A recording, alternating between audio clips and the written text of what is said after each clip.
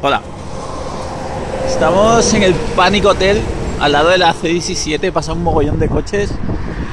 Y bueno, vemos qué coño es esto. Yo solo veo que está en venta ahora, que está protegido, aunque es bastante fácil de entrar. Ya entré una vez aquí y sé que arriba hay una pieza de Aryz que está bien y detrás hay otra pieza que está, bueno, que es genial, que es magnífica. Y aquí debajo no sé si hay algo. Vamos a dar una vuelta a ver. Por aquí. Yo otra vez lo cierto es que me colé por el agujero, eso que se veía antes. Ahora me parece que por aquí no se puede entrar.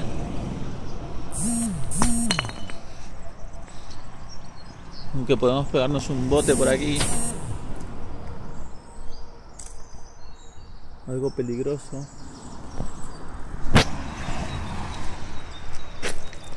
A ver.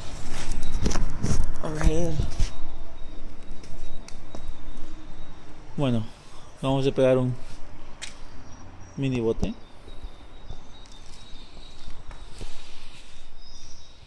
Hay unas cuantas piezas que en su momento ya le hicimos foto.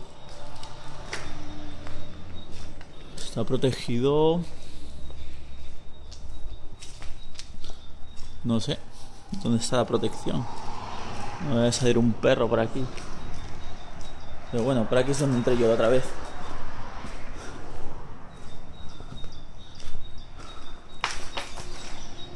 Leí por internet que esto fue un hotel muy exitoso en su día, pero que la mala gestión y que la gente que trabajaba en el hotel robaba mucho.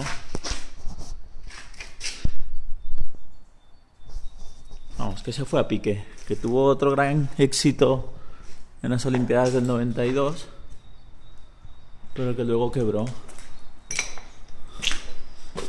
Entonces está bastante caído. Espero. Mirando. Habrá que subir. Claro, estos sitios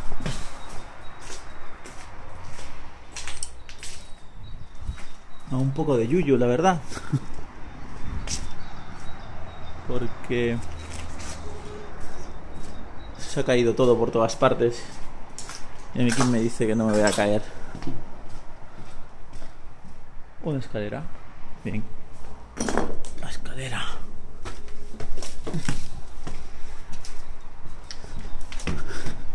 Y esta es una salida obligada, digamos. Pero esto ya es porque ya lo conozco.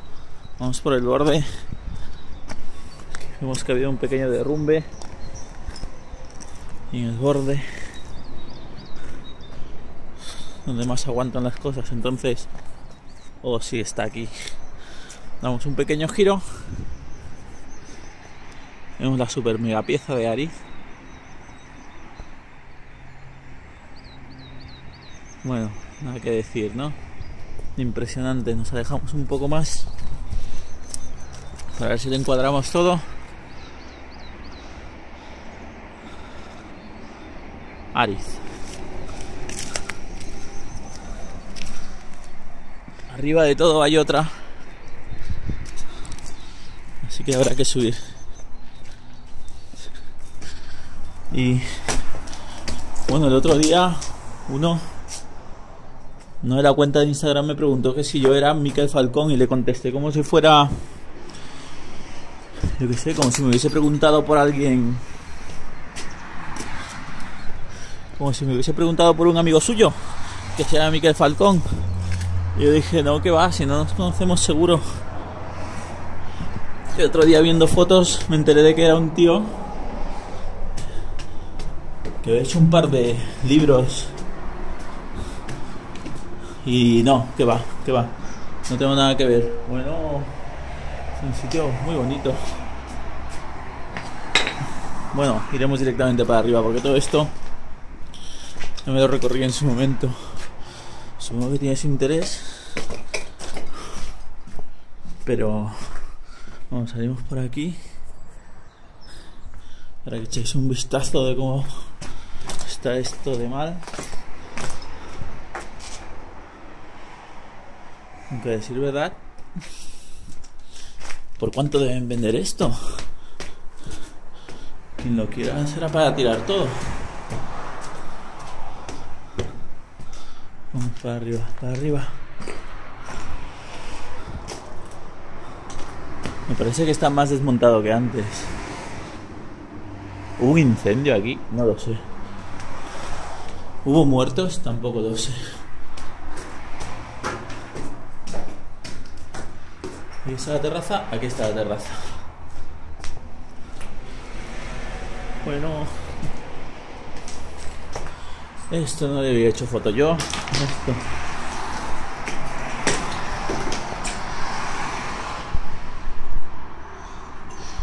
Foto. Otra foto. No sé si son nuevos o que en su momento yo no le hice fotos. A ver. Por aquí. Nada. Abajo de todo hay otra pieza bastante grande. Mira, amigo, aquí no sé si he subido yo. Ahora que subí. Aquí. Sí que subí.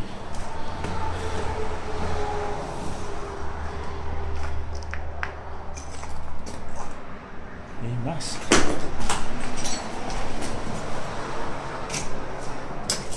Pero bueno, esto ya no es nada. Bueno, vamos a ver la última pieza de Aryz. Está en la terraza esta. Oh. Qué bonito.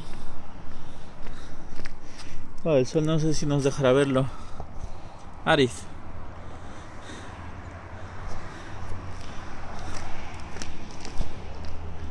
Esto es el Valle Oriental. Son las vistas. Allí abajo es donde tenemos que ir ahora, porque hay que ver la pieza de grito. Pues bueno, directamente por las escaleras.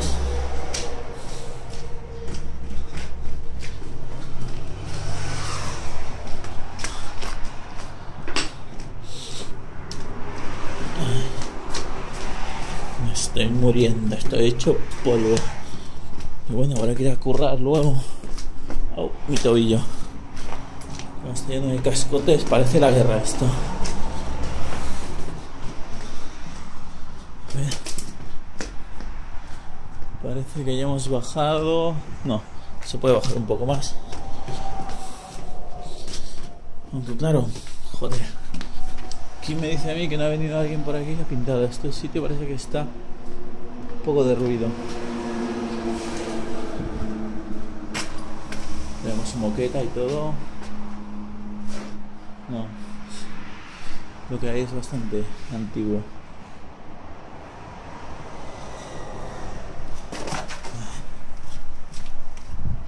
Es un buen sitio para hacer fotos.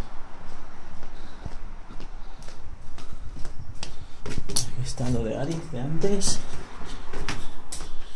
A ver, bajamos a la penumbra.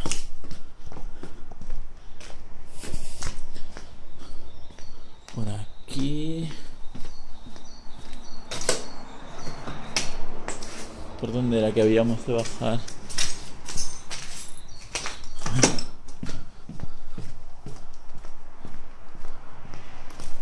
Eso es un ascensor. Esto. Escalera, hay por aquí escalera. Escalera. Para arriba. ¿Dónde estaba esto?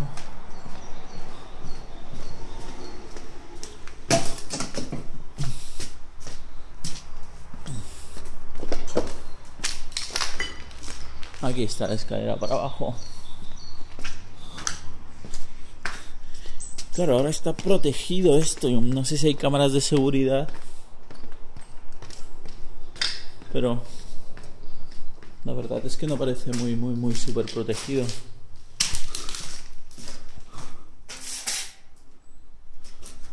Bueno, vamos ahí donde sé que está lo de grito.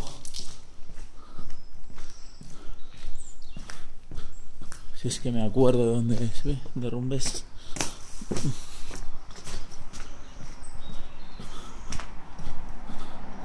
Son 10 minutos de vídeo. Muro roto. Aquí está lo de grito. Hagamos un bote. No nos hernearemos con estos botes. Sí, hay que levantar la pata y ya está.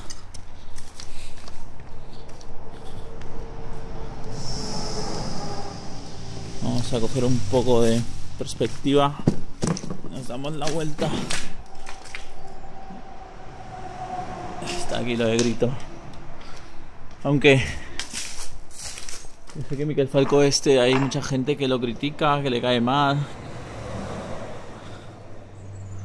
La verdad es que un libro que vi es un libro donde hay fotos de... Solo hay fotos de persianas de Barcelona, de bombardeos y...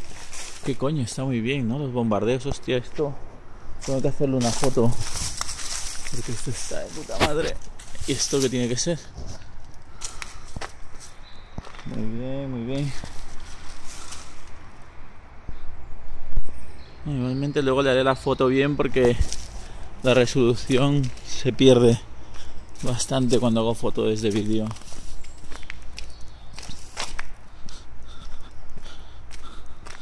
Eso, que aunque he leído muchas críticas de Miquel Falco en internet, también he leído una página, un blog, que no sé, me suena como cachondeo, la verdad, me suena como ironía, porque dice que es un tío que no busca para... Pero es, literalmente, Miquel Falco es un tío que no busca para nada el dinero, que se mete en todas partes para encontrar los grafitis más perdidos, ¿qué más?